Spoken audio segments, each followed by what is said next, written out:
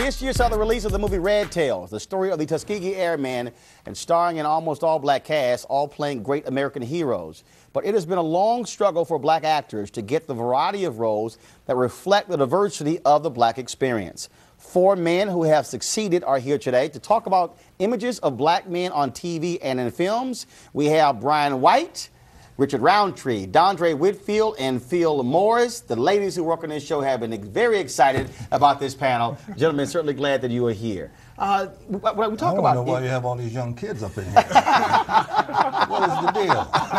Well, actually, they were all afraid of you because they were like, well, we know how the sister's going to respond to Chad. I can let you know. Yeah, put him in the middle. We're here partially due to him. Yeah, Mr. Cool, Mr. Cool right here. Paved the way. It's interesting when, you know, I'm very critical when I look at these commercials and men look like just absolute fools, can't raise children, can't do anything. And then when you look at some of these shows, folks are just out of control. As African-American men, when you're sitting here getting these scripts coming across your desk, are you very clear that, look, I'm going to represent brothers. There are men who are watching me. There are, you know, uncles and cousins and brothers, but also guys I don't know. They need to see themselves on the screen, not just acting a fool. You know, yes. I'm glad that you said that, and because we were talking a lot about this earlier. And as a father of two, I have a daughter who's 7 years old. And one of the things that she takes tremendous pride in is the fact that I can actually braid her hair. And as a father, yeah, that's a skill set there, bro. I mean, it's just that, you know, I see what it's done for our relationship. And to have that in my personal life and to reflect that in some of the things that I do in my work so that others can see, you know, hey man, not only are you capable of that, it doesn't make you less of a man for doing it. In fact, it makes you more of a man for doing it because it galvanizes that kind of energy and that kind of emotional connection with your family. You know, I was really fortunate to come out of a household where my father not only was bringing that image to the screen, but brought it home for me to see up close and personal. So I got kind of a twofer. And it is my duty to continue to push that integrity rock forward. And of course, folks out there, your father, Greg Morris from the original Mission Impossible series, not the movie. There you go. And I got to ask you this, Richard, because what I've always appreciated, you talked about publicly, people say, Shaft, and you're like, look, I've done more than that. But what I most appreciate, whether it was that role, whether when you were on Rock, you were clear. I watch stuff now. You made it clear, I'm an unapologetic black man, that I'm going to represent black male strength when I walk into the room. I had a reality check early on, Shaft in Africa, and my oldest daughter was going to Hollywood High, and she came on and had this long look on her face. I said, what's wrong? I said, Dad, were you naked in the movie? Oh, yeah. So everyone in the school said they saw you naked. And up to that point, I wasn't really on top of what I was doing on film to the way I should have been. But that was a reality check. I said, this is forever. Forever. When you put it up there on screen, this is forever. And that moment, I became very aware of what I put on the screen.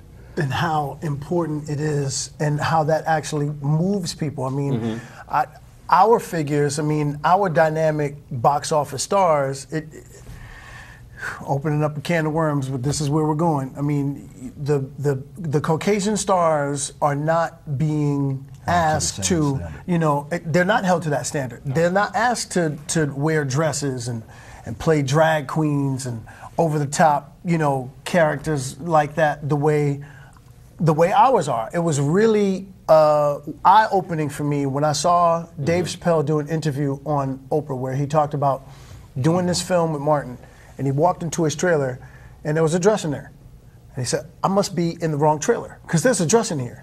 Well, then the writer, the director, producers, they all go in and they're like, man, this is going to be hilarious. It's just gonna, and he's like, no, man, I'm funnier than a dress. Just give me something funny to do. I don't need a dress to be funny. Right. Exactly. I mean, you talk about duty and a responsibility. I mean, all of our families carved out their stake, and they created the American dream and then created a path for us. I grew up on the Cosby Show. I grew up seeing Felicia Rashad and Bill Cosby, doctors and lawyers, and the images that we have today that are celebrated and glorified in the media for our people, for African Americans, don't measure up to that standard. So we've gone backwards. Yep. My grandmother is a college graduate and had 2 brothers that passed. She claimed her blackness, was proud of it, fought for her education, and passed that down to my mom, who passed it down to me, to aspire to be educated and successful, etc.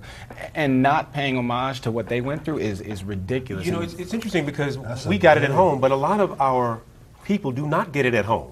So it is incumbent upon us when we put these images out to multi-million viewers to help them, assist them understand that's what's possible. Just because you didn't have it doesn't mean it doesn't exist. No, that's a very broad brush, I think, you're painting there, because when I look at guys like Fishburne and Mr. Gossett back there, I mean, there is a number of us who are doing the right role models. Absolutely. Yes, sir. Absolutely. So we're not necessarily being celebrated for doing the right it is things in the interesting. way. I was debating some folks on Twitter and Facebook, and we were talking about films, and they were talking about, they were highly critical, Tyler Perry, things along those lines. And I said, you know what's interesting? I said, of all the Tyler Perry films, my favorite, Daddy's Little Girls. Here was a movie with Idris Elba playing a strong brother. He said, look, I've had some stuff in my past, but I'm taking care of my kids. For me, it is important when I see brothers truly representing on the screen and making it clear, as Dave Chappelle said, I'm not going to be a buffoon. I like comedy. I like those things.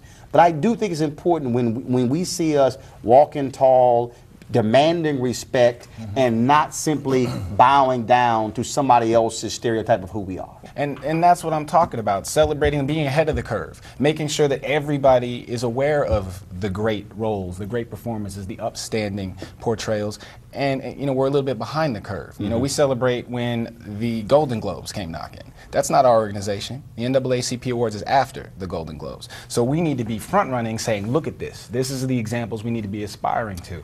You know, the examples are there. They're bountiful. They're just not glorified. That's another issue also, because sometimes the organizations or entities that claim to be the ones that are our flagships and supposed to be the ones blowing, you know, our horn in terms of celebrating who and what we are so worried about servicing so many things that they lose sight and lose track of what the cause was supposed to be, which was actually celebrating us. And they begin celebrating others more than they celebrate us. Well, I'll tell you what, the one thing that I will always appreciate and why I wanted to have this panel is because, again, to have black men speaking about why we must represent on AI. And I make it a point. I love to have fun on the air. I love to talk about wearing ascots and all those things along those lines. But I do know for a fact when young kids walk up to me, 11, 12, who literally say, I watch you, I listen to you, and I want to hear what you have to say, we are presenting an image out there. And I want them to say that I'm watching you versus some fool over here who's cussing someone out on some reality show, because we've got to actually have that. So I say, you represent balance. and we got to have balance. You can be intelligent, you can be funny, you can be all those things. He represents truth. There's not a lot of places where I can turn on the dial and see somebody that looks just like me telling the truth. Right, without an agenda. Yes. You know, we can't always have an agenda, because then it reeks of misinformation and false hopes. As you know, being a politician, history is written by those in power. Yep. So the images that are being put forth by those in power. The more of us we have in power. That's why, like I have the power of my microphone. There you go. Brian, Richard, Dondre, Phil, we certainly appreciate it. Thanks a lot. Keep it up, gents.